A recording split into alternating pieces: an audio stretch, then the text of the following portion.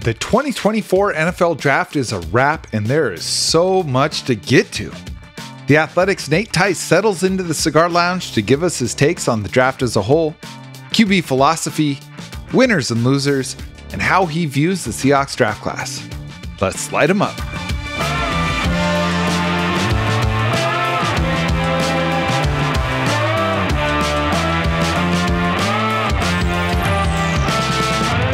I'm Jacson Bevins, and this is Cigar Thoughts.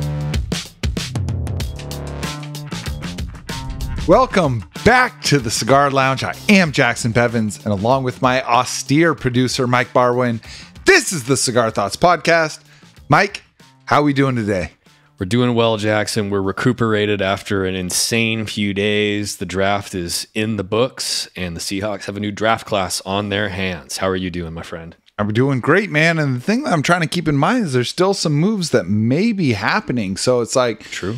This is the part of the offseason where we want to kind of like close the book, and these are the guys moving forward. But it's a reminder that there's still a lot of signings out there. There's still a lot of players that are free agents. There are undrafted players who are going to end up on rosters. And I got to think, man, there's still a couple of potential reunions in the secondary. Sure, looking like it. Bob Condotta, friend of the show, has just reported that the Seahawks remain in contact with Jamal Adams. So there are other teams that are in contact with him as well, but a potential reunion may be in the works. Man, y'all know how much I'd be into that. Quandre Diggs as well. And look, man, it was the draft that I think most Seahawks fans are feeling pretty good about, and we are going to dive into everything shortly. But first, I want to remind everyone listening that Cigar Thoughts is proud to be sponsored by Seattle Cigar Concierge and Glenfiddich Single Malt Scotch Whiskey, two companies of incredible quality and whose products I consume on a regular basis. And the big news, those of you who listened and watched during the draft, you already know we have teamed back up with the Seattle Cigar Concierge for an exciting second release of the Cigar Thoughts cigars. That's right. It's the Cigar Thoughts Red Zone series, which combines a robust taste profile with a smooth Connecticut wrapper and will be available to purchase using the link on the show page for the same discounted price of $149 for a bundle of 10 stogies that you're used to with the Cigar Thoughts Originals. As always, you can catch the full episode on YouTube and, of course, listen to it everywhere you get your podcasts. And now, we welcome in a dear friend of mine and someone who combines a unique perspective that comes from a history of playing, coaching, scouting, and analyzing football. He is the Athletic's Nate Tice. Nate, welcome back, brother. How you doing? From a fantasy perspective, from a fantasy co-owner, I should say co-owner because we don't own the same team, but fellow opponent? Yeah. Fellow competitor in the same fantasy league, but thank you for that introduction. Yes, many hats. Yeah, Nate, that's the bulk of me and Nate's interactions. Trade offers. Is fantasy trade. that offend each other, and then we just go. This might get a little heated. No. We're very cordial about it. It's a lot of offensive offers both ways, and then a lot of like, no, I can't do that right now. That's the passive aggressiveness I love. Yeah, I understand. See, that's the thing. You know what? I was born in Bellevue, grew up, Maple Valley for a few years, but then I did grow up in Minneapolis. Like, I have that Minneapolis passive aggressive Minnesota nice. Like I just have that little bit of element in there. No, it's nice. And you know what? Since we're on the subject, and I know there's a lot of people listening that play fantasy football, don't get offended by trade offers. That's high school shit. Just if you're not into it, keep that conversation open, right? Because if you get all pissy and then the other person doesn't ever want to do a deal with you, next time they have a player you're interested in, they're shutting the door because you were a dick last time. Like, yes, there are offensive offers out there. I've received them. I've sent them. Just keep the conversation going. It's fine. And then you strike gold. And then you get a win-win. Yeah. You get a lot. But don't be like super offensive. Like, this is what I do for a living. I negotiate for a living with my job. And there definitely is like coming in too low. But really what you're doing is identifying the players you're the Bijan for the fourth. Yeah, well, that's just the feeler. That's the worm that you put out there. You can't put out the good bait. Instantly. I can't give you Olave. I can give you like A.T. Perry. You know, like if I want 104. I ended up getting Olave from him, but it cost me my entire draft pretty much. So it's fun. It's fun. I'm excited. I'm really excited. And that's why once I realized, because I'm always like, oh, those drafts are so far away. They're so far away. Right. And then the draft happens. I'm like, holy shit, that's 10 days away. And I get like almost kind of like excited again. But this is my life. This is my 30s. Yeah. This is what I get excited for. Good. I got a new board game too. I really unwrapped that. That one's a good one. Huge. It's huge. I'm thriving. I'm thriving right now. Nate and I are in 3. Somehow we ended up in 3 dynasty leagues together, including one loaded with a bunch of industry guys. And Nate won one. Let's see. 2 years ago, I won one last year, and I won another one. Hopefully, one of us will take down the Traders Alley League this year. Yeah, that's why I needed Traders Alley. I needed a revamp. I had very much a Colts team for a while. I needed my Anthony Richardson. I have too many B players, but the one I probably put together the strong. I'll go on record. My one and the one with Mina and Danny.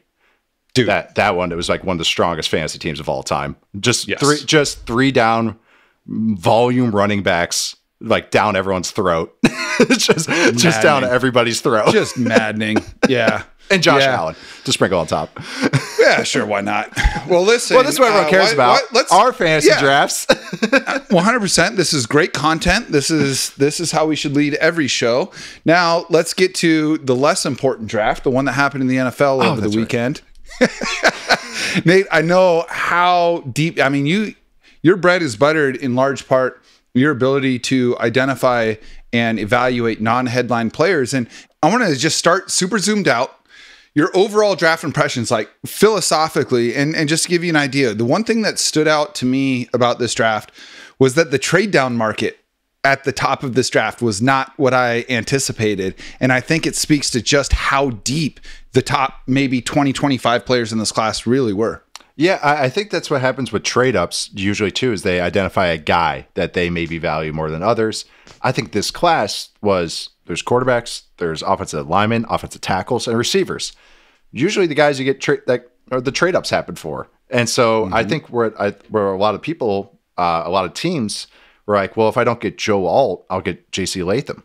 If I don't get Marvin Harrison Jr., I'll get Malik Neighbors or Roman Dudzey. And then quarterbacks is kind of its own thing because to me, the discussion does not include Penix and Nix standing pat and doing those types of things. But, that's a whole nother discussion. But that, I think, is what happened is that there's premium talent at the most important positions that are getting paid. So I think a lot of teams are like, wait, do we take a bunch of picks to try and get one of these guys? Like, that's what the whole point was. Like, you usually try and accumulate capital to acquire a player at one of these positions. And so they're like, why overthink it? I'll just stand pat and just take the guys that we think could be premium guys, elite guys at like the hardest positions to find elite guys. Well, you look at, I don't think there's a better case, even though they technically traded up. I don't think there is someone that went counter to expectation any more than the team that your dad used to coach in the Minnesota Vikings. There was so much everybody was assuming they were going up to 2, 3, 4, or 5 to get their quarterback. And there's a lot of smoke around it being JJ McCarthy. End of the day, they ended up switching around some day 3 picks to move up one spot from 11 to 10 and getting one of those guys anyway. And to me, I was just saying, and I think I'm a bit higher on Penix than you were, but my thought was there's going to be one of those quarterbacks that's at 11. I got no problem with seeing McCarthy as a better player than one of those guys, but is he 2 extra first round picks better than that player? I didn't think so. No. And clearly Minnesota didn't either. Yeah. How it ended up for him makes a lot more sense. Even if they took him at 11, I know they bumped up to 10, but it's just whatever. If they just stood there, took McCarthy, there's no fluff that they made acquired the second first rounder. At the end of the day, you'd be like, yeah, they drafted their new guy. They drafted potentially their new Kirk, who's young, who they hope they can, grow in a really good offensive ecosystem. But also, like, it was more the other first round pick that they moved up for and did all that I think it was like kind of stunned people. I think it was the Dallas Turner is a hell of a player. I think it just becomes the discussions as it's broken all the trade charts, but also I think Kwesi, their offensive coordinator, their general manager, actually has brought up an interesting point, kind of like, well, we just value the player more than the capital we give up, which is just a whole nother discussion, and which sometimes I agree with, because trust me, as someone that plays fantasy, someone's been around normal football, that's sometimes how it happens. You have to pay a little bit of premium knowing you're kind of getting that thing you think it is, even if it is a prospect and all that. So I still think the Vikings acquired all that with Drake May in mind. Like, I think that was their guy. They wanted a guy that was different than what they thought they had. They said the Kirk Cousins got us to here with this kind of surroundings. So I think May was the guy to kind of venture him forward. And when the Patriots go, we like May too, that they had nothing more. It's like, all right, we got these two first. And then the Patriots go, oh, we don't want to go back to 11. And I think maybe the Patriots did the same thing with the initial discussion that there's no trade backs. They're just like, well, this is what we're trying to get one of these guys by acquiring all these resources. So let's just not overthink it and do it and then figure it out afterwards. So that's what happens sometimes is you have a great plan. You have to have a plan B. And sometimes that others don't want to cooperate. Others, you have a great plan. Oh yeah, they're going to trade with us. And sometimes the trade partner just goes, shop's closed. And okay, shit. Okay. But that's why, these decision makers, I think McCarthy was a great backup plan for how it happened, how it unfolded, where it fell back to them at 11/10. How much do you think, and I say this recognizing it's going to vary, of course, from front office to front office, but how much do GMs, how much stock do they tend to put into these trade charts? And I know there's kind of 4 or 5 out there that are considered sort of, standard, but I mean, are there teams that are just vibes only and others that are kind of like married to draft chart? Where are most teams falling on that spectrum? I think the smarter teams, long run, try to at least break even on the charts or acquire the smaller or be on the profitable side. But it's not to win every single trade. It's to win the overall surplus or profitability. So one might be, wow, shoot, we acquired the equivalent of a 3rd rounder on that one. And then sometimes it's like, okay, we lost the equivalent of a 5th rounder on that one. Okay, but overall, that means we acquired a 4th rounder just based on the points and all the value and stuff. So to me, it's not just being I think you don't want to be on the bottom end, like a Mickey Loomis with the Saints, where it's just like, permanently burning picks and with no plan because just whatever, charge it to the credit card. I think, and sometimes the ones at the top they just only make a couple picks, which is something you could do as well. Only trade back. The John Schneider for years was just always moved back a bunch of times. Chris Ballard right now with the Colts. There is a method to that. But at some points, sometimes you need a dude. Like you need guys. You need needle movers. So the guys that I think do it best are kind of more in the middle where they do move back, but at times they strike and they move up and they use those resources they got to get the guy they want. Yeah. Yeah. I think that there's the old school and I'm generalizing here, but there's the old school football guy mentality that's like, go get your player. And then you've got the spreadsheet mentality that's like, make sure that you're winning on the chart. And I think I tend to actually be that way. Like I want to feel like my aggregate value at the end of my wheeling and dealing is greater than where I started, whatever lens I choose to view that from. But you can't go too far the other way, right? Like I actually loved what the Cardinals did by staying at 4. I'm sure they got some pretty tasty offers, but they already had 6 picks in the top 90.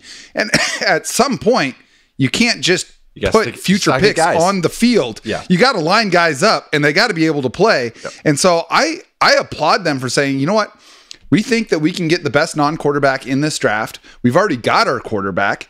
We've got a bunch of other picks. Let's just take this guy, especially after they got real cute last year and it worked out great. Yeah. But they did get really cute last year, and there was a lot of talk that maybe they'd, trade back to a team that wants quarterback and then try and trade back up and still get Marvin. They just took their guy, and I tip my hat to them. No, the Cardinals are a great example of this. But both, you brought it all up. What happened last year too with the Paris Johnson stuff, where they moved back, then went back up into the top 10, and I liked what they did that, and they still accumulated capital on that and got a very good player who's going to be kind of a building block, a true building block for that team for a while. And Paris Johnson, I'm glad they just took Harrison Jr. It was just kind of, don't overthink it. Just take the dude. Take the guy that can be 99 overall. For a fan base that fell in love with one of my all-time favorite players, you have Larry Fitzgerald for so long. Yeah. Then you lose him. And like you got Kyler. Kyler's a jersey seller, right? Like your team's got to have some jersey sellers at the end of the day. Yes. And Kyler's a jersey seller, but like there's been that vacuum there, like real star power alongside Kyler. DeAndre Hopkins had a good couple of years there. Of course, I'm sure that was popular, but Marvin Harrison Jr. has a chance to be like a legacy franchise defining player. I'm not putting that on him right now, but that's within his range of outcomes. Yep. And at some point, there's just so much peripheral value to having. It's one of the reasons I love DK Metcalf. I mean, I think he holds up statistically and you know, player profile wise and all that. But at the end of the day, he's a cool fucking player. And kids want to be DK Metcalf and they want to have his jersey. And I think that there's real value to a franchise in that. So I liked what the Cardinals did there. Yeah, absolutely. I mean, shoot, just even look what's going on in Chicago right now with Caleb Williams and Rome. It's just that they have magnetic personalities and they're owning it. Like they are. Well, I do think the Zoomers are going to save us, but it's like they are owning it, man. Like these guys have been so comfortable with the camera, and that's also just something too that it's really clicked for me. Is they've been on camera their whole life. You know, we were kind of talking some generational stuff before this in a good way, but just they're just so comfortable on it that it's really cool to see these guys come from college and they're making up hand signals for an entire city. Have you seen that? They're like doing the bear now. Yeah. They're like so doing cool. And they just do it on the spot. They're laughing about it. They own it. But it's just how much that having the actual guy, like people aren't going to wear jerseys that say, pick 102 on it that we just acquired. It's not going to say pick 105, like on the back there. They're going to get whoever the actual selection is. Cash considerations. Yeah. Player to be named later. You know, something like that. You're not going to hang the banner for surplus added, like, draft value chart, the Pittsburgh, Spielberger chart, all those types of things. Jimmy Johnson chart. Like that. They don't hang different colored banners. Raising the banner for most draft capital. Third round surplus, guys. Yeah. Like, but that at some point, that's great. Why you trade back? The bites of the apple theory of all this. Yep. Bites of the apple too, in my mind, is you're accumulating a war chest. You're accumulating things and means to do things. That's what getting picks and doing, and having money and having a salary cap space. That's what it's not just to have the most. It's to push it, but then also give yourself ways to do other things. That's why Howie Roseman's Howie Roseman. Look at they're pushing it to the max right now. He's trading back, but he's also trading up. He traded back up for Cooper DeJean in the second round. At times you strike. He bumped up one spot for Carter last year. He's moved up. He moved up a couple of years ago for Devontae Smith. Like at times he's going to strike when he thinks it's a true needle moving guy. The thing is though, you better be right. that is the only other flip side of it. But generally, having those picks gives you a little bit of safety net in case you are wrong. Going like, okay, maybe that guy that we moved up to in the second round wasn't right, but we got this 2/3 and a fourth to maybe make it better. For a front office, okay, so and for context, I'm going to talk about the Seahawks, right? John Schneider showed up blaze of glory, right? 2010 through 2012. You're talking about a combined AAV over 3 drafts that's maybe unmatched in the history of tracking average annual value for draft picks, right? 3 Hall of Fame classes in a row, and then kind of like duds in 4 of the next 5. How much of drafting well is a skill that some front offices have versus are you just getting lucky week to week? And I mean, I'm sure that answer lands on a spectrum, and if it does, who's your podium or your Mount Rushmore of franchises that really draft well going in each week? You're giving them the benefit of the doubt. One team, I'll start with the second question first. One team that also has been kind of, I think, underrated in their drafting is the Bucks. They've actually been done a good job. Just like Jason Light, just like over the time, just keeps nailing players, and it's just we just kind of forget about it. Like he just kind of hits a lot. Like his first rounders become a lot of good, very good, even great players, and he acquires other guys. He gets the Antoine Winfield juniors in the second round. He gets all these kind of guys. So Carlton Davis, just good starters. So he's one that I think has been kind of underrated. The Cowboys are actually a really good drafting team, believe it or not, especially under Will McCain. They do a lot of just don't overthink it. Other stuff with that team, we'll leave it up to the air. I think some of it is consistency to I wouldn't say your system, but your thresholds. I think the ones that do that end up having the most success. The ones that kind of go vibes and don't look at historical factors are the ones that fail. Sure. So there's nothing with like, there's not like certain data points that I would like just go like, oh, this guy went to the Senior Bowl. Oh, he was a 2-time captain. Those teams, like, some teams value that a lot. Like the Eagles, I actually think have some blemishes with that when they value that a little too much. But I think teams like the Packers, the Ron Wolf teams over the years, they kind of hit on guys that others don't, especially at offensive line, because they have really strong thresholds that they stick to and never, ever waver from. And when you're consistent like that and you have belief in that, there's kind of can be proof in the pudding. So I think so if you were kind of just going like that, those are the ones I kind of really, I wouldn't say admire, but kind of go like, yeah, I like how they do it. The other one would be the Ravens too, because they are the kings of don't overthink it. And that's part of their whole belief. And they use, public data as part of their stuff too, to just kind of go like, are we, Principal Skinner meme it. No, it's the kids who are wrong. The kids who are wrong. No, but it's like, that's what they kind of do that a lot. Go like, are we, are we up our own ass kind of thing? Kind of like, but sometimes you want that because there's so much groupthink that happens and inside your own building. And it's hard when you're part of a team and you have to have belief in a sport like this that can fluctuate so much depending on certain factors and, with injuries and all these different things, that inside the building you kind of have to have that kind of like, hey, we're all in this together. We're all in lockstep. But also sometimes you want to be like, all right, hopefully we're not kind of like just really, really getting groupthink going on. Like we really think we're smarter than everybody else. So sometimes you kind of need that little outside perspective too. Just make sure all that. Yeah, I appreciate that a lot, because one of the things that I think about a lot every year at draft time, that is, I don't know if it is a part of the discourse, I've missed it. It's that oftentimes you have 50, 60, sometimes 70-year-old people making decisions on a locker room that's going to be composed primarily of 20-year-old people. Right. And being aware of that generational divide. Before we started recording, Mike and Nate and I were talking about, the differences in our parents' generation versus now and all of these things. And I think it's important to remember that a lot of these front office types, they grew up without all of this readily available information that we take for granted. And it's hard to all of a sudden say, especially since, this is something you said in one of our group chats, Nate, that the vast majority of GMs are former scouts.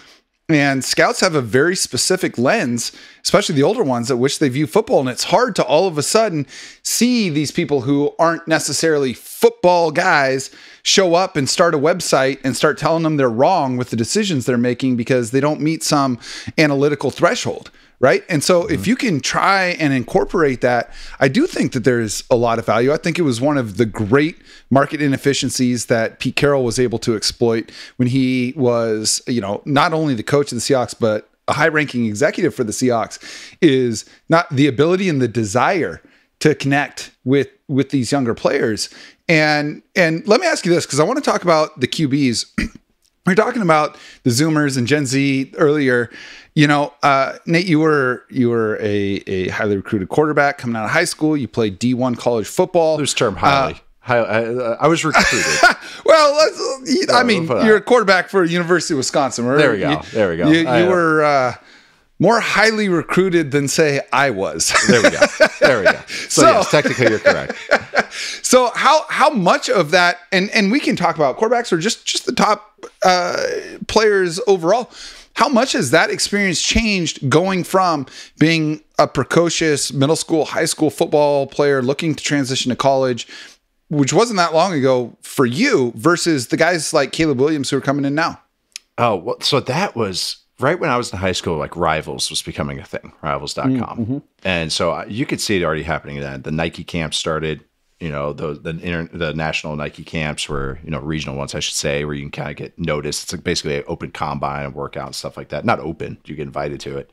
That all started happening when I was in like high school. So that was like the mid-aughts. Like, I graduated 2007. So so I would say I remember like maybe 2003, 2004, that stuff started happening. Maybe a little bit before Spark, stuff like that. Like TJ Duckett broke the Spark record, and that was like a huge thing.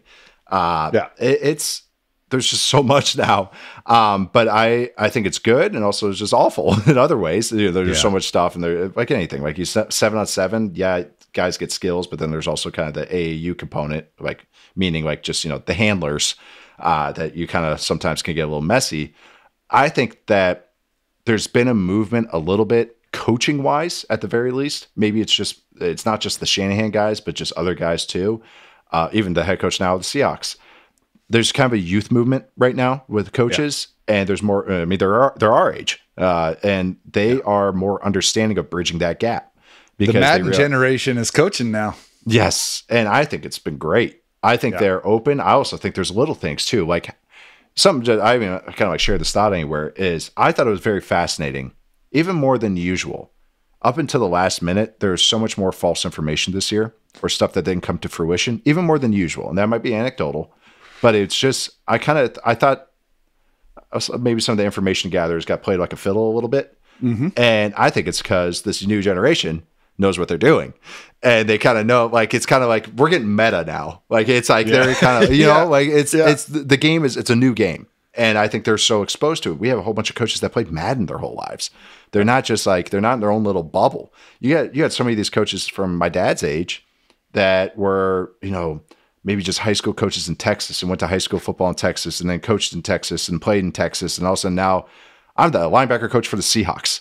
You know, like just like going from Seattle to, you know, maybe Lubbock, Texas, you know, but now it's like these guys have so much exposure to everything. There's so much information shared. Like me sharing clips on Twitter, that's unheard of 10 years ago. All 22 film available to the public, and now everybody's got it. So just saying that. Totally. That had to chap some serious asses when that was happening. I think it was they didn't realize how much of a market there would be for it, I think, over time. And then two, I also think they didn't realize what people could do with it. They're just like, you only could use our website. If anyone's using an NFL.com product, they, you know, it's like, you know, they're kind of, some functionality can kind of be iffy, especially if you got an ad blocker on there. Please don't arrest me. But it was just one of these, but it's one of those when you kind of like look at those things. I think there's just more of a bridging happening now. Like, I just really think that's, and other sports it's happened. NBA it's happened. Baseball kind of happened in some ways, but I think it's kind of gotten good now. I think there's kind of been a backlash to some of the like ruthlessness of baseball. So I think that, for sure. You know, so I think that's kind of reverting back, even just looking at rule changes. But I think football's going through right now, and I think it's great. Just this hybridization of ideas and everything. Totally. So specifically with these quarterbacks, another thing, you know, we talked at the top about like kind of overall themes with this draft. The other thing that really stood out to me, besides there not being the trade down market at the top of this draft that we're used to seeing recently, is how important not only having your quarterback of now is, but your quarterback of just in case is.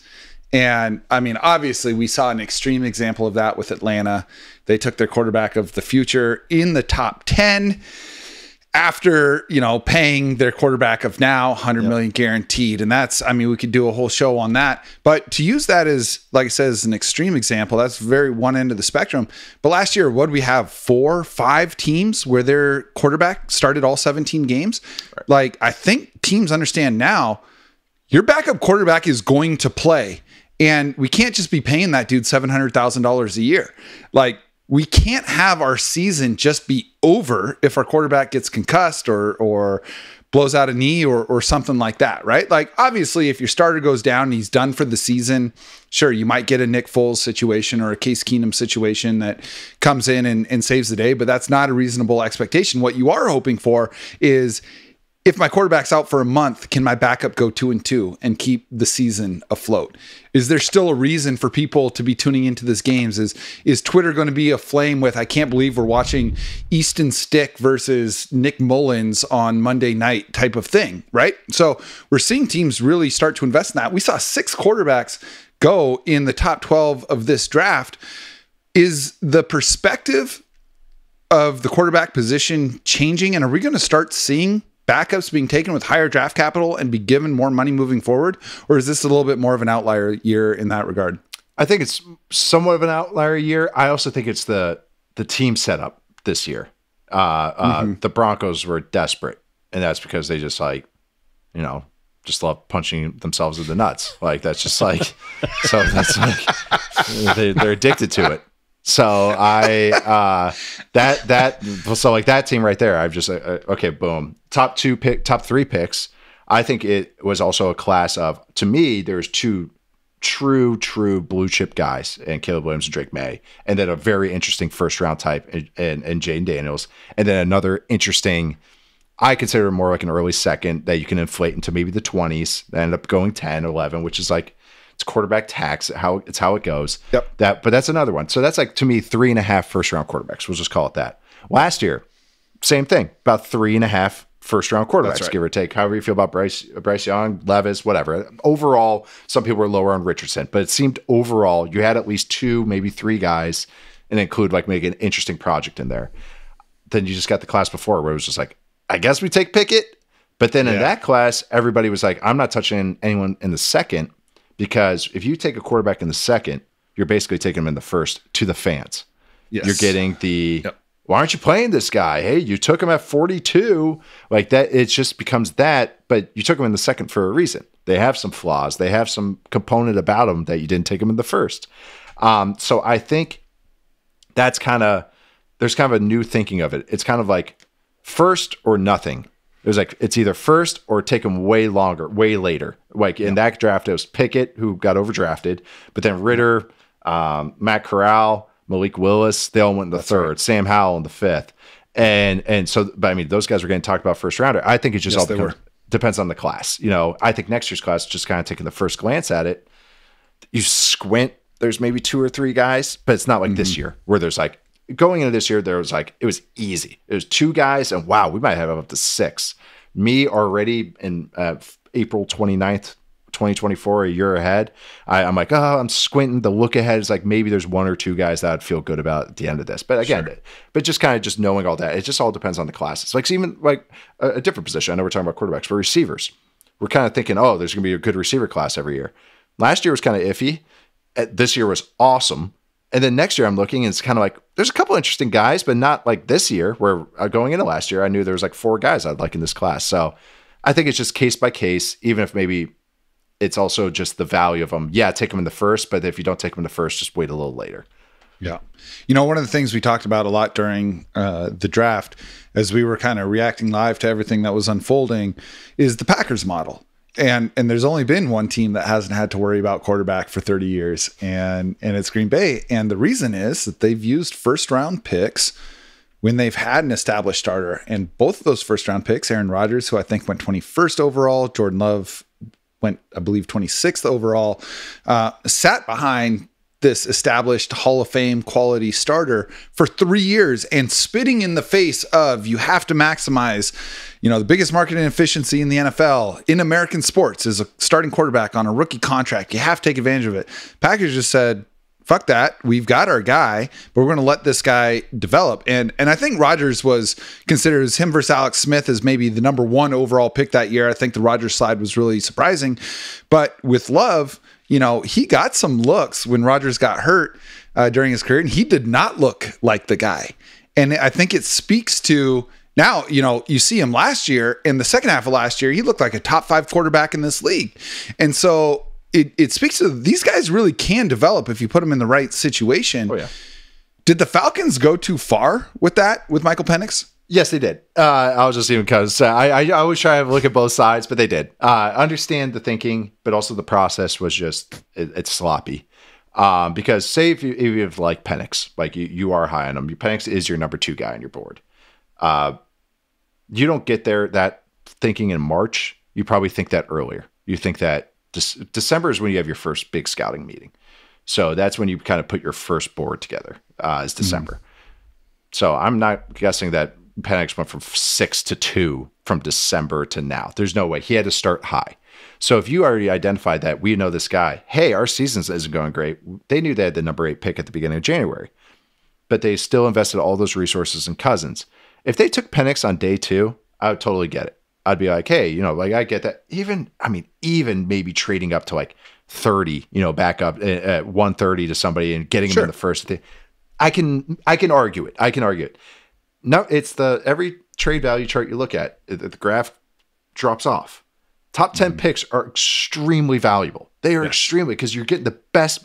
Everyone wants more bites at the apple. You get the best bite of the apple. You get the juiciest bit without the worm. And so I think also looking at those other teams, the Packers. Packers are kind of their own thing because they have no owner. But they were playoff teams that had an established core. They don't have to add too much more. The Falcons added Kirk Cousins. They still need a lot of defenders. They still needed a second outside receiver. They still needed maybe offensive line depth. They still needed pieces. So like they could have used number 8 or traded back from number 8 to acquire those pieces or give themselves means to do it. So I also think just the salary situation. They signed Cousins and then they're like, okay, then we got Penix at 8. All right, if best case is 2 years of Cousins, then Cousins also has a no trade clause. But so 2 years of Cousins. Okay, maybe if we move on from Cousins, Penix is going to be a first-year starter at 26 going on 27, and his cap hit will be about 30-something mil because you're including Cousins' dead cap. So you're kind of setting him up just for a hard situation. Penix does have qualities. I love how aggressive he is. I love he pushes the ball. Like I do. It's just that he was considered where he was at for a reason because just of his player profile, his age, some of the creation stuff, and just the medical stuff for a reason. And so I just think the idea and the thinking is an argument that you can make, but how they went about it was kind of like they got to that thinking afterwards. They did not start this process with like, we're going to get our the next guy of the future. We're going to involve Kirk in this process and make sure he knows so he's not fired up about this. It's just, to me, it seemed like vibes. They didn't bring him in for a top 30, which it's like, you don't have to. But Penix has finished 4 of his seasons hurt. Like you bring him in even just for medicals, just to make sure. Like you're investing a top 10 pick in this guy. I got to just make sure. So yeah, it's weird. It was a weird process to me. And it's just like, I really wanted to find a better argument for it that could maybe just be like, yeah, okay, I could see why they did it this way. Their particular situation did not make sense to me of where they're at as a team, how they invested in Cousins, and then the investment they're making in Penix. Yeah. Yeah, if I'm hearing you correctly, what you're saying is not even so much a criticism of Penix. It's the process that went into this. Because I do think Atlanta's a pretty good situation. I hate the idea of this move that it could have been like anyone. Even like McCarthy, I'd be like, I was just going to ask. He's 21. I get it, but like, really at 8? Like that's a very precious resource to use to go like your successor. Again, Love was taken in the 20s. Like, like right. It's different. It just is different. Or if you want to bring up the Russell Wilson, when he was drafted, this is a supercharged version. That's a 3rd rounder, and Matt Flynn's contract was not Kirk Cousins' contract right now. So it's hard. It's hard. Yeah, I think for me, I'm all for getting your next quarterback early. I'm even into overspending for it if you really believe in the guy. It's just to your point, the opportunity cost at 8 is so damn high. It's so they're trying to thread a needle here when really when you're drafting a quarterback like that, you're giving yourself options. They're kind of going like, well, this has to happen and this happens to happen. This, and also the last thing is that they're kind of overconfident that they're going, well, we're going to be picking in the 20s. All right, Kirk Cousins is a good starting quarterback. It's called the Kirk Cousins tier for a reason. Yeah, it's not sitting behind Aaron Rodgers.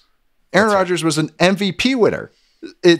We're even Cousins at best he had a good year last year, but at best has been considered the 7th, 8th best quarterback at best, more like 12th to 14th always by general fans, general people that actually watch. Sure. It's the idea of the argument makes sense, but the cast of characters they did, it's a local stage play instead of freaking Meryl Streep and Philip Seymour Hoffman and stuff. Like they just like, it's just, that's what I'm like, I'm trying to like, I understand what they're trying to argue, but just what they're actually did and who's involved has not given me like, kind of like a lot of like, yeah, it's more like, no, just all the way.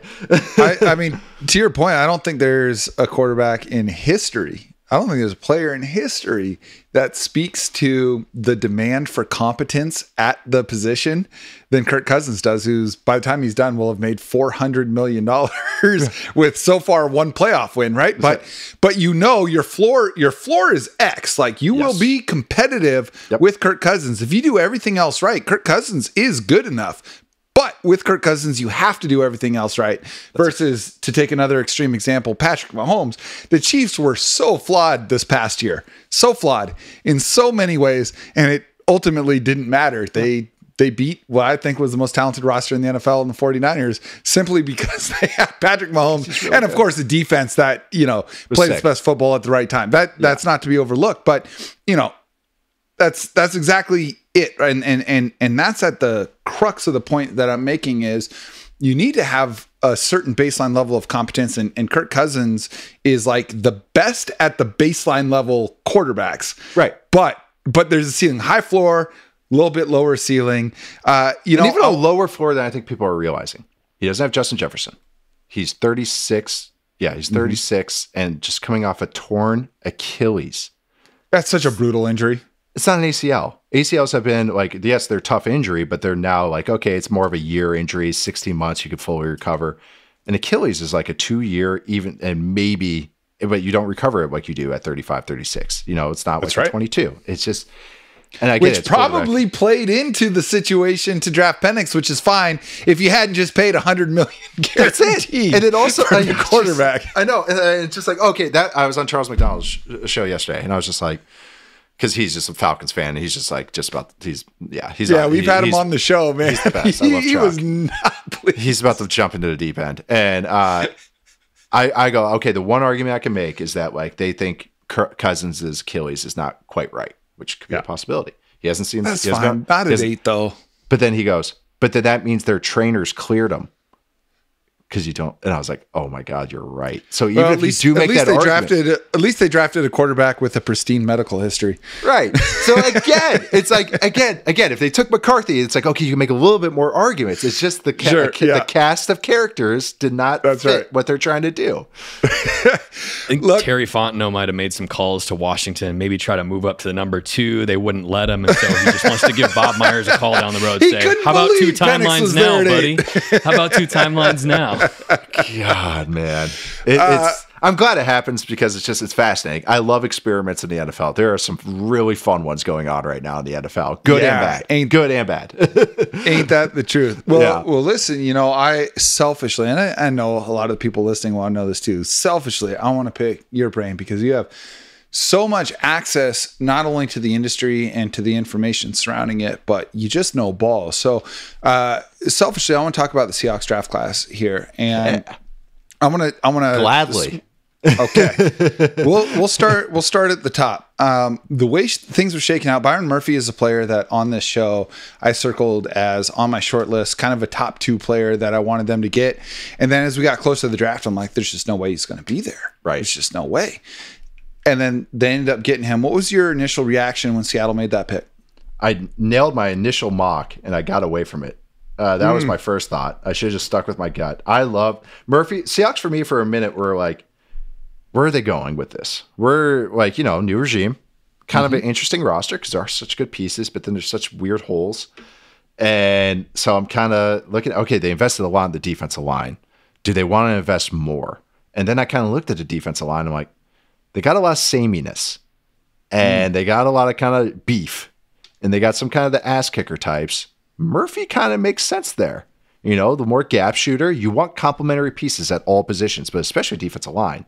So I was like, I kind of started thinking. So I started putting Byron Murphy there. Then he started getting, originally I had him about 20 on my big board. So and they were picking, the teens. I was like, okay, that's perfect. Then he started getting hyped like crazy. I thought he might go to the Falcons for a minute. That way he was going up to 8. He was getting talks. So then I was like, oh, then he won't be there for the Seahawks. So I started giving him Graham Barton. And I love Graham Barton because I think he could have been interior offensive lineman, interior swing guy. So I started thinking this. But then at the end of the day, they get Byron Murphy and then Christian Haynes in the 3rd. And I was like, that's even better because you're shoring up those 2 positions with I think are 2 really good starters. But I'll start with Murphy is that he's athletic. He's an explosive play at the defensive line position. He can shoot the gap. What I think a hallmark of Mike Macdonald defenses. Well, what I think is what's cool with Mike Macdonald is Murphy can line up at a few spots, and he's going to love that. This is his Justin Madubuike. I was just going to ask if you thought this was his Madubuike. This is him. This is it. So he's got, Mafe, like on the outside. That's his twitchy guy. That's his Elway. He's got beef in the middle. He's got Draymond Jones, Leonard Williams, Reed. They signed Jonathan Hankins. I totally forgot about that. I like Hankins a lot. It's like a great beef nose tackle role player. He like saves the Cowboys defense when he's out there, but now he's not there anymore. But Murphy is the Madubuike, who is the guy. He's the finisher. He's the closer. He's the disruptor as everybody else pushes the pocket. And Madubuike just got what, like 80 million guaranteed on the market? I just want people listening to understand when we talk about Justin Madubuike, this is the level of value that if Murphy hits that mark, they're getting. This role can get unlocked by this defense. And that's why, and I think it made sense for the player, for where he got taken, and the scheme that just took him, and the coach that just took him. That's why it's one of these was like, yeah, like makes sense. Love it. Like absolutely love it. Not just because I'm on a Seahawks show. And also I just want to emphasize it again. It makes sense for where they're at defensive line wise. Like it just makes sense as far as bridging what you have and also complementing what you have on top of being a cherry on top type of player. Yeah, most of the people that I talked to about the Seahawks draft, what you want to see them do, and we put the question out to Twitter, and the overwhelming response was get an offensive lineman, right? If they didn't have a specific player in mind, just get the offensive line, because it's a position that this franchise has not invested a ton in, especially on the interior. I'm not going to say that on the tackles. Did you have like a red flash of Tom Cable there? Oh my God. You got to trigger warning me before you throw Tom Cable out there, right? Like, oh yeah, no. This guy played basketball. He can block. This guy played defensive line. Defensive line for 1 year. Just let me get my hands on him. I'll coach him up. Yeah, motherfucker, that worked when you were allowed to like chop block engaged defensive linemen. Or just one guy works, and then they're like, we could do it again. Like we'll do it. We'll do it again. We'll do it again. It's like the one outlier you're chasing. Yeah, Tom Cable made a lot of money off of that, but to me. The point that I'm trying to make is that Troy Fatanu was the guy that I mocked to them and was kind of my pick. Yeah. And that would have been fine.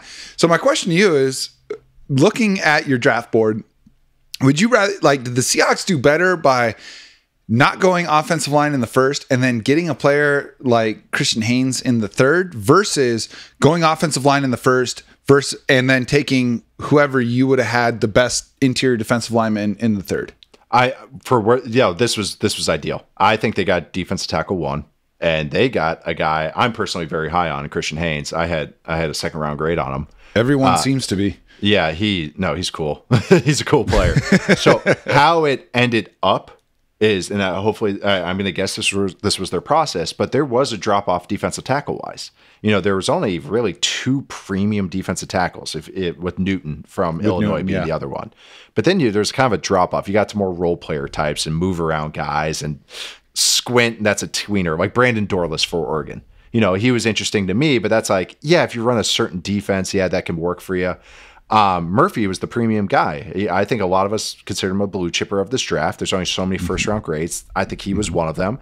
And to me, Haynes, like a unanimous first round grade, right? Yeah. It was like, even the lower people on him were like, well, I still consider him like top 25, so it's not like that. Usually that means like maybe the next tier, but that's a high end next tier, if that makes sense. But I think how this unfolded, because I think Haynes is a day one starter with that. Actually, for some reason, he started 50 something games at UConn. He's smart. He's long. He's got good technique. And then it's like, okay, so he started all these games. Is he undersized? Is he, and then he just crushes the Senior Bowl, crushes the combine, tests like a freak. And to me, it was kind of like, all right, he checked every box. Like, what are we doing here? Like, because he's a smart player. He's a tough player. He's athletic. The only thing that he struggles with is a little bit of bull rush, but he's so athletic that he can readjust and bend and kind of like forklift him up. I really like him. I think he can start at guard. It's funny. I kind of consider him like a version of Shaq Mason, who's been around. That's kind of his style. Cool. That's fun. Yeah, maybe bigger defensive tackles might give him an issue, but he's such a dynamo in the run game, and he just does a lot of other things. He's athletic, so I'm a big fan. I really am. I think I had him like 32 on my big board. Yeah. Okay. God, I love to hear that, because I was going to ask you where you had him ranked. And Mina was freaking out. Mina was like, because she knew I liked him. So she found one of my tweets right away, and she was just like, So like, she was like, I don't know about him, but I know Nate likes him.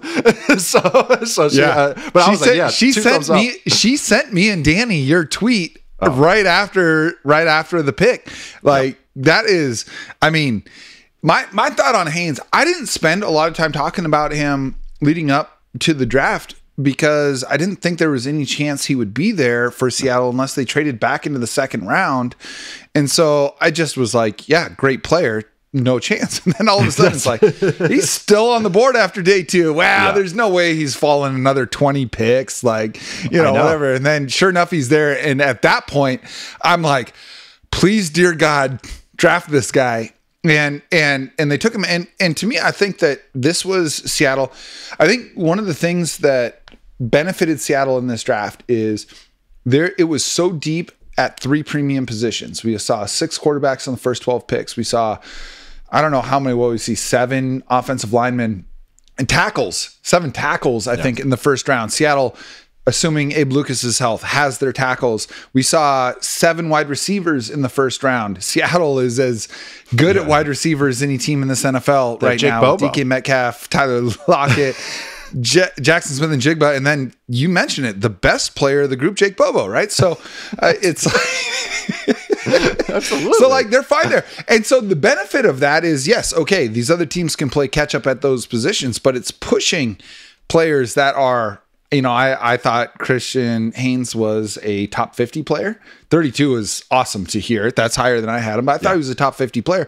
It pushes these guys down because these quote unquote premium positions were so deep. I shouldn't say quote unquote. They are premium positions. Were so deep this year that it created opportunities for Seattle. So I'm like you, I'm thrilled with how they left the first 2 picks or the first 2 days of the draft. And people say, man, they only had 2 picks. That sucks. Well, realistically, they left the first 2 days of the draft with Byron Murphy, Leonard Williams, Sam Howell, and Christian Haynes. And that has to be kept in mind. I think they did pretty well on that. But then day 3, there's some guys that people aren't as familiar with. And I don't necessarily need your in-depth on each of these guys. But Mike, if you would read out the players that Seattle drafted on day 3, and then Nate, tell me who stands out to you. Who do you like? And then if there's anybody that you feel like, you know what, I don't love that guy, tell us that too. Absolutely. In round 4, they took linebacker Tyrese Knight out of UTEP and tight end AJ Barner out of Michigan. In round 5, they took corner Nehemiah Pritchett out of Auburn. And then round 6, they took 3 guys. They took tackle, who they'll play as a guard, Satawa Lomea out of Utah, cornerback DJ James out of Auburn, and tackle Michael Jarrell out of Findlay. Yeah, I know one guy I already like because I had him in my top 100. Ooh. And that is AJ Barner.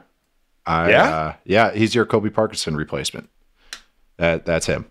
That's 1-for-1 role. That is exactly what he is. So, he's a Y. He's a good blocker. And he didn't test exceptionally well. I think he ran a 4.8 and change, but he's got good hands. He's auxiliary target, just like Parkinson was. I think Parkinson maybe has a little more juice, but but good player. I really liked him. I know, like, limited upside player, but this guy can play snaps for you, especially what they want to do on offense. Because Noah Fant is Noah Fant. Sometimes don't want him blocking in line, so you get Barner to kind of unlock other things of your offense. And if you want to get into 2 tight end looks, like, he can kind of keep that going. Like, I know Waldron's gone, but in case you do want to keep that going with the new regime, so he's the one that right away. That's also why I was like, I like this class. It's pretty easy when you take one of my favorite guards, take, I think, my 2nd defensive player on my board, maybe 3rd. And also, that's another thing. You were just talking about it, like opportunities for the other players. The first 14 picks were offense, weren't they? So when you are a team that's like, so many teams thought Latu and Murphy were going to be gone by then, or a corner. I mean, look at like the Eagles. They got give me a break with the Eagles, Quinyon Mitchell. Man. Without having to do anything. It's because there was such a rush on the other positions. That's what happened. Quinyon Mitchell is like a top 8 pick last year. Yeah, and it goes to the perfect defense for him with Fangio. It's it's not even fair. And then they get Cooper DeJean, which is just like, who I had as a top 20 player. So they got 2 top 20 players. But that's the thing. So when you're sometimes picking later, you can let the draft come to you. It's always sometimes that happens. Like, the Patriots stay so good. How does this team stay so good? Sometimes you let it's a little game theory.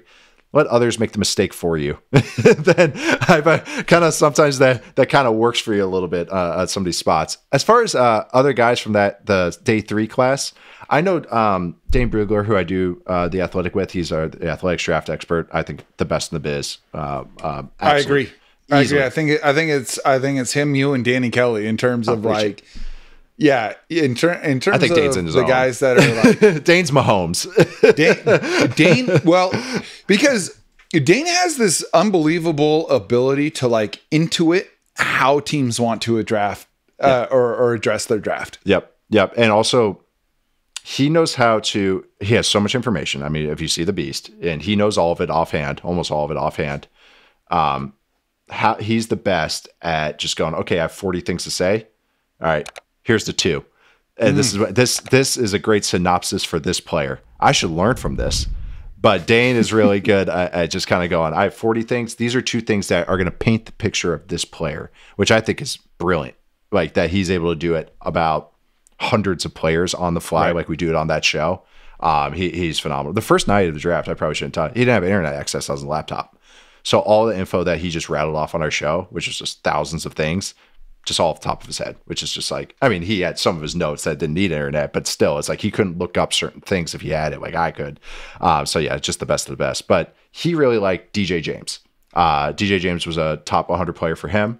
I looked at him as more like a 4th rounder, but still, got him in the 6th round. A guy that we both thinks has a chance to maybe be a kind of a second tier corner, or, second corner for you. Getting in the 6th round with some traits, playing the high end ball, does some nice things. That's another player that kind of like. And then I don't want to say any that I want to get negative on because it's day 3. It's kind of, once you get into day 3, it's just, you got educated darts, you got stupid darts, you got fun darts, confetti darts. Like just, you got a little bit of everything here. So I'm not going to like bash any of them. I always like the offensive line ones because then you know the offensive line coach is the one that picked them, and you can see what you can see what this offensive line coach likes, and I think he likes some beef. You know, one player that I was like higher on, I think the most. There's a lot of people that I respect that follow the Seahawks and analyze the Seahawks that were down on Tyrese Knight.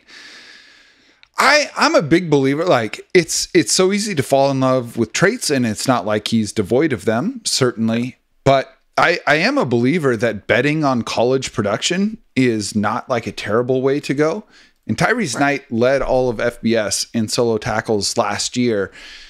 The Seahawks, letting go of Jordan Brooks and Bobby Wagner, don't really have starting off-ball linebacker outside of the 2 one-year contracts they brought in, Tyrell Dodson and Jerome Baker. So do you see Tyrese Knight as like a guy that has a chance to be a part of a Mike McDonald defense, or is he just like, hey, we're gonna take a shot, and if it works out, it works out? I think it's a little bit of both. I think what I've learned is, and really this is, it's a story for another time, but there's a nadir of linebackers right now. Like we are in the, what's the opposite of the golden era? The black era, the dark ages. Yeah, we're in the ice age, man. They're in the ice age of linebacker play. They're the running back of the defense. Off-ball linebacker has become the running back of the defense, where it used to be the main guy. You get your middle linebacker, your Mike Ditka, your Ray Lewis, your Luke Kuechly, your Bobby Wagner. You build your defense around them the way you used to build your offense around the running back. Well, all these prospects are getting lighter and lighter. It's crazy. No heft. No heft. I just watched all of them. I mean, this was the lightest defensive back class ever drafted, and one of the heaviest offensive line classes ever drafted. So, but no, linebacker play. So just how they have to play in college too. They have to play such a different game they do in the NFL. They don't have to take on a fullback. You know, I know not every team has a fullback, but they have to take on those type of lead blocks at times from tight ends and stuff. They don't have to take on certain types of runs, duo runs as much. Like they don't have to like fit up on them. They have to run side to side. So let's just convert this 218-pound safety, 220-pound safety, and let them run around a little bit. So interesting. Kind of a theory of mine now is just to take bodies at linebacker. Like once you get into round 3, round 4, round 5, it's just like offensive line. You need warm bodies. But you can't just keep going like, oh, this guy got hurt. Let's sign this guy off the street. This guy that was a free agent, a week ago. That's where teams, you see them kind of fall apart, is because they have to dip into that. I would say a team like the Bills, who lost Matt Milano last year, who's phenomenal. They were able to kind of like hold up because they had a 3rd round pick that was decent. And actually, one of them now was on your guys' team. They had other kind of guys there that could play. Sure is. They're not just random dudes, like, create a player that you signed off the street. It's actual guy you invested in that's part of our defense. So I've really become more of, you don't take them in the first round, maybe not even the second round, but you got to take them. Like you have to invest in a little bit into them because it's just hard to find them right now. Mm-hmm. Nate, before we let you get out of here, I'd be remiss if I didn't bring up. Feels like I know what you're going to say. It feels like every year we talk about this being the deepest and most exciting wide receiver class that we've ever seen. But this year, it feels like it's lived up to the hype. There's just a variety of prospects, all types of flavors for any which team, just exciting guys across the board. Two of which happen to attend the University of Texas.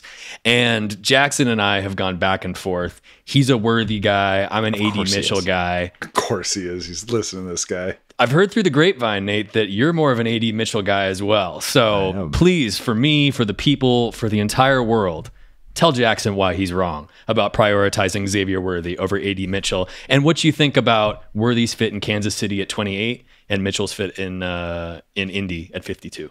Not only am I like kind of an AD Mitchell guy, I'm like an anti-Worthy guy. So let's go, dude. Come on, let's go. He was outside my top 50 completely.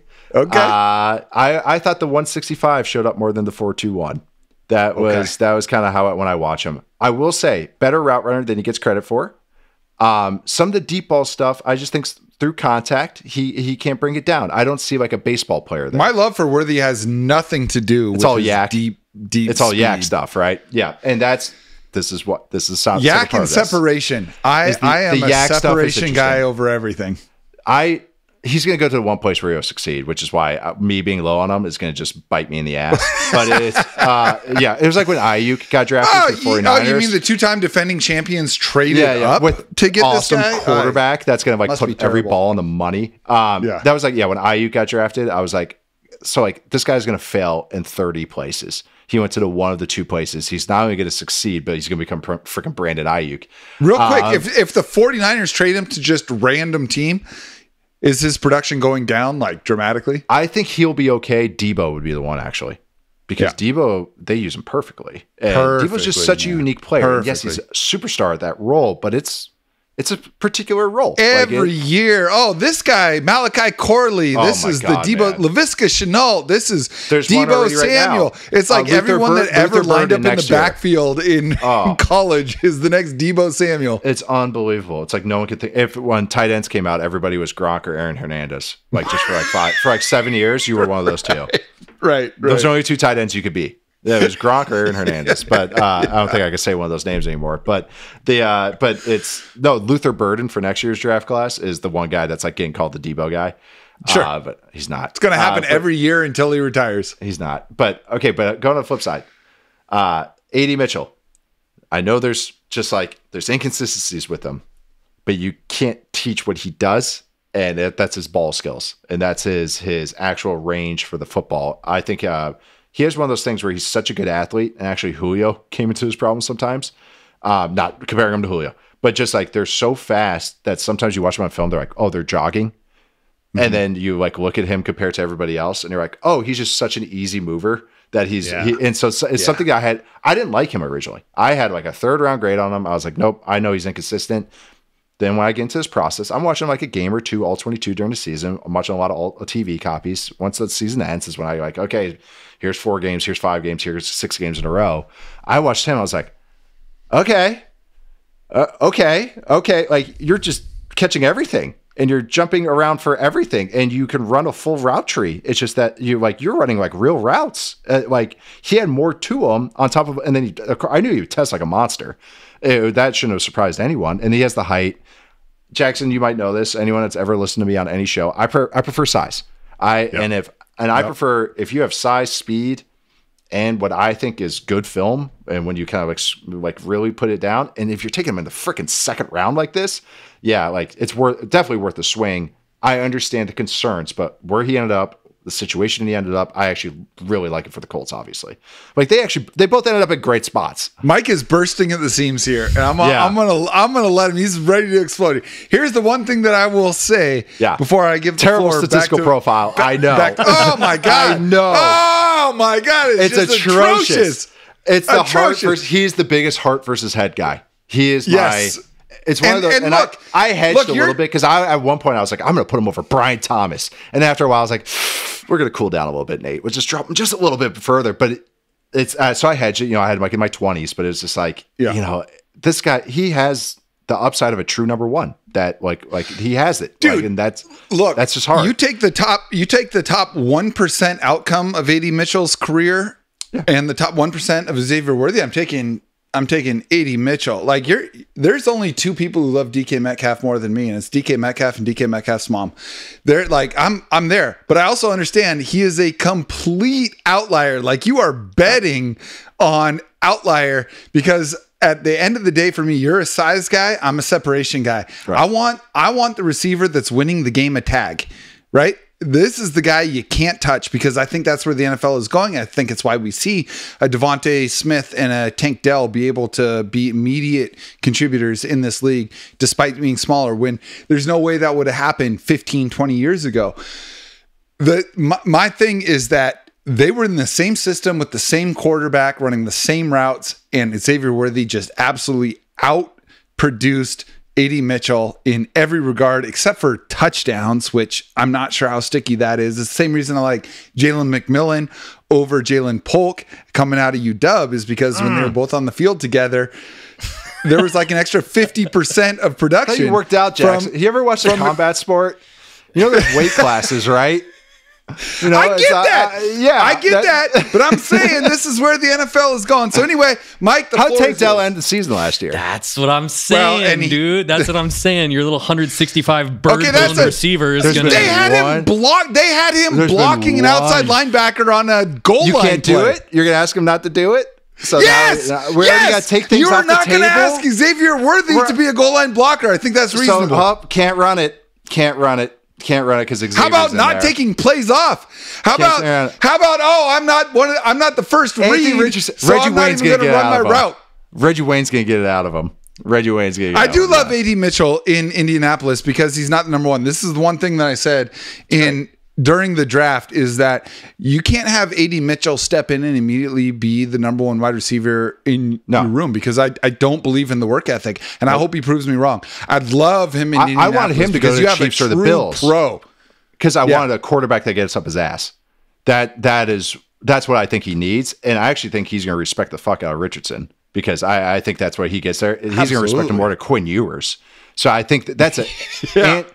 And Reggie Wayne. Like, I really believe in that kind of stuff. You have to get that's a great point. And I'm a big Shane Steichen guy, man. I think I saw everything I needed to see from Indianapolis and Philadelphia last year to the moon. To be a big dude. I think Shane Steichen's like the next Kevin O'Connell at like low end next Kevin O'Connell. Agree with everything you said, Nate. Like build an X in a lab, right? Yeah. Like just the blueprint. The last thing I wanted to leave this on with Xavier Worthy, right? I'm with you. The drops show up on contested catches and all that. I just think there's a little more Marquez Valdes-Scantling to his game than a lot of people want to admit. But he just happened to go to the place where you can win back-to-back Super Bowls with Marquez Valdes-Scantling. So yeah, he's like a mix between MVS and McCole Hardman. Give me a break. Yeah. Who caught the game-winning touchdown? Stop it. McCole Hardman. Stop it. And that's all we'll remember. All right. Not the drops before. Nate, we promised you a tight 45. We're at like an hour 10 because... Never. Easiest bet in sports, the over for Nate Tice. Take the over. Take the over on Nate Tice. Well, here's the thing. This is just an aside. The reason I love doing this show is that I get to talk to the smartest people in the game and just talk ball, but there are very few that I like talking ball more with than Nate Tice. So the last thing I'm going to ask you before we get out of here is just real quick, give me your top 2 to 4 teams that you think crushed this draft and your bottom 2 to 4 that you're just like, what are you doing, man? You just set yourself back. Well, the Falcons, if that was obvious for the negative sense there. But I would say the positive one, I really liked the Steelers just because they had some beef and they needed some beef. And I like that, especially if you're going to start Russell Wilson at quarterback, which I think they're going with. I think Fields is going to be more of an interesting Taysom Hill type. Like they're going to go, okay, we have Russell Wilson. You need pocket. You need an operation for him to work out of. And I think Arthur Smith good or bad, it's going to be good because he's going to pound that rock there. So their draft haul overall, I just really, really liked. The Bears are pretty hard to say they didn't have a good class when they take Caleb Williams and Roman. Easy when you have two of the first 9 picks, but yes. I think it's kind of one of those where it's like, yeah, I guess that one. Actually, I'm trying to think who else. The 49ers had like a hit and miss draft for me. Where I think they reached on a couple guys, but then they take Malik Mustafa, who I really, really liked from Wake Forest. So, but then they, Ricky Pearsall I liked a lot. First round, no. So it's kind of like that's always kind of seems like the 49ers, whereas there's some reaches and then there's some where I really like better. As a Seahawks fan, I was really glad they didn't take Xavier Legette there. Yeah, well, that's the thing. It's like Xavier Legette. Everywhere I don't like him, for the 49ers, he's going to make it work and just be terrifying for the next 10 years. That's just what Kyle Shanahan does apparently. Man, who else did I like? I've been so just talking about certain teams that I just feel like I just got to talk about. I kind of like the Packers because they did their own thing. I think they just took a couple guys I liked, and that's always yeah, you're pretty good. But then I look at it afterwards, I'm like, it wasn't that good. I'm sorry. No, this will be good content. Let me see. Who else? Let's just find the Eagles. team. Come on, the Eagles. Eagles. I did like the Eagles. The Bills did some. I actually kind of like Keon Coleman for the Bills, but also I love him for the. Yeah, I didn't. He's like you were saying with Xavier Legette or Xavier Worthy. I feel like Keon Coleman is one of those guys where if he went to the Panthers, like a lot of people were mocking him too. Hate it. He's DOA. Yeah. But you send him to the Bills and it's like, oh, I can see this. And he hasn't had that type of player. And everyone's like, they're replacing Gabe Davis. It's like, no, Keon is a different player than Gabe Davis. Gabe Davis is like MVS. Keon is like Sean. I think Brian Thomas Jr. was the most Gabe Davis-y guy in this draft. Funny. I know. Trent Baalke and receiver. Trent Baalke is just the funniest. I actually hope he's still in the league forever because it's just he gives me material, just endless. Yeah, they actually did okay, and then they just couldn't help themselves and just overdrafted a bunch of guys because they just can't. Yep. I actually did not like the Panthers overall draft because Jonathan Brooks, like the player. Why are you taking him? Especially for where you're at. It just moves like that. Even Trevin Wallace. There are 31 teams that could have used Jonathan Brooks better who needed him more than the Panthers needed him. And they traded up. Yeah. And that was the other thing. It's they need it's all about your team situation. They're the ones that just need talent. So all right, just take guys. Don't move up for a running back. I'm a big proponent. I don't hate players. I hate draft position. Yeah, that's it. And I love Jonathan Brooks. I love him. I really liked him too. Don't love him in Carolina. I know. I didn't really like the Broncos. Okay, cool. Again, actually, that's a lie because they draft Bo Nix, which I'm like, but then they go Jonah Ellis, who I really like. Yeah. I like Troy Franklin, even if he's skinny, and he has. Oh my God! In the 4th, in the 4th, it's amazing. And then they take Audric Estime, who I actually really like too, even with the Estime. But they take him in the 5th. So it's even if you have concerns on him, I was high on him, but it's okay if you take him in the 4th, he'll go in the 4th. Get him in the 5th. That's a guy that has 3 down run back potential, 100%. So you take that. So actually, he's Jordan Howard with a little extra juice. That's a good one.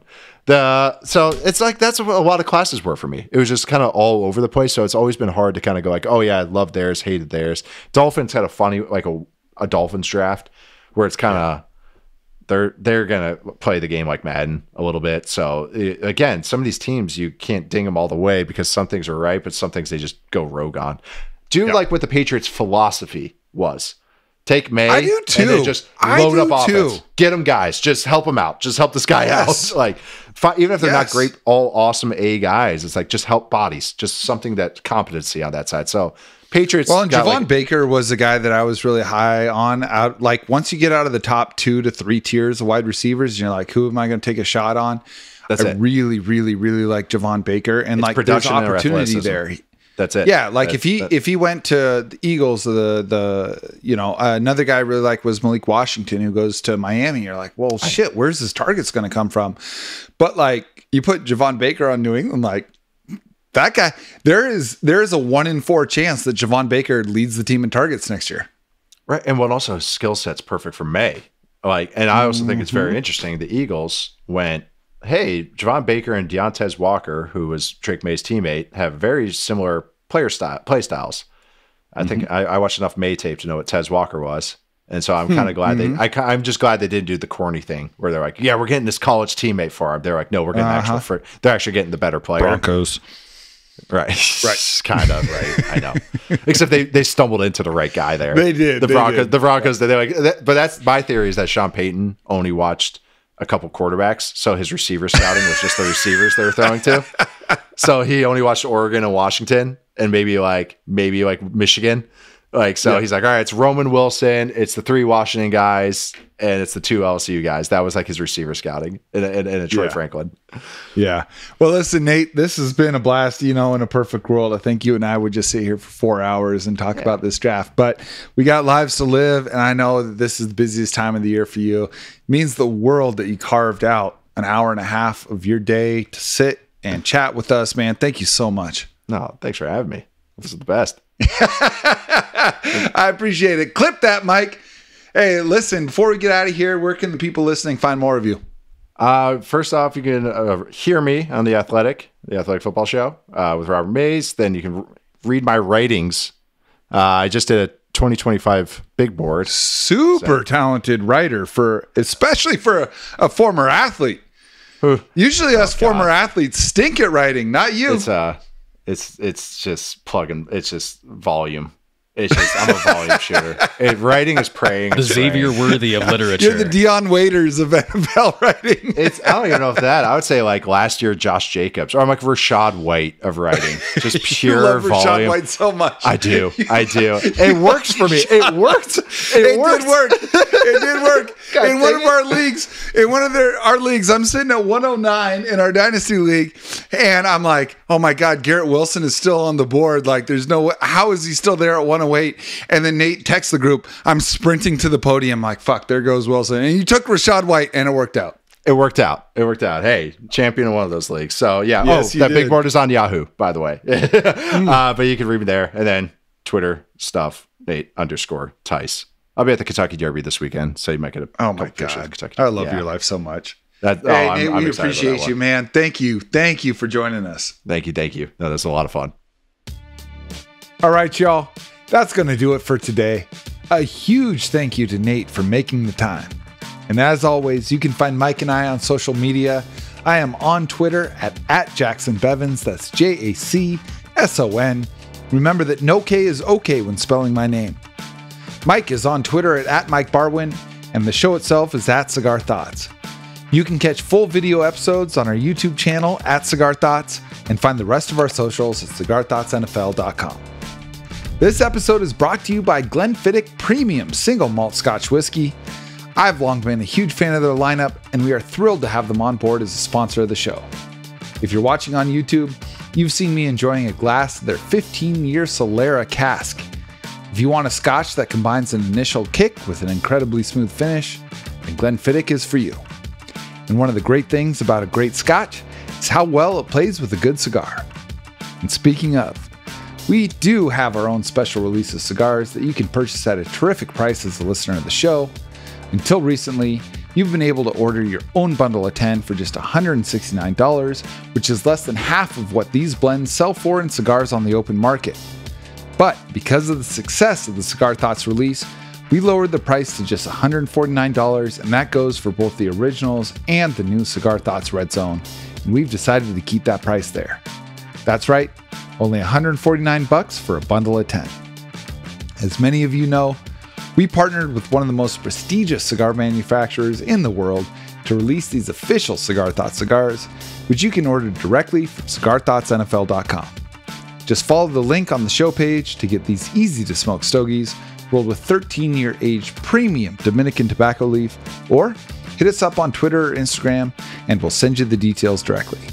The cigars come with a Boveda humidification pack and a Mylar storage bag to make sure they stay fresh whether you have a humidor or not. Of course, you can listen to this show and read every article at fieldgoals.com. And if you're listening on Spotify or Apple Podcasts and you like the show, drop us a 5-star rating and leave a quick review. Thank you to all of y'all listening for your continued support of the show.